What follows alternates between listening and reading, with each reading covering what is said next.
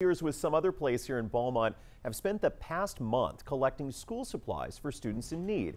Today, a dedicated group of volunteers packed up a little more than 600 backpacks. These backpacks will be given out early next week to pre-selected students in need.